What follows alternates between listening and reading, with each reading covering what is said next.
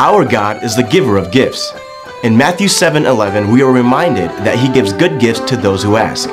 As Christians, we are God's representatives to the world. That means we need to learn how to give good gifts as well. So what sort of gift givers are we? Are we generous to those around us?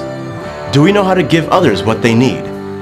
This Christmas, we want to show our communities and our city that we love them. We want to be Christians of 25,000 gifts. Pastor Ken's Christmas series begins on Sunday, December 1st.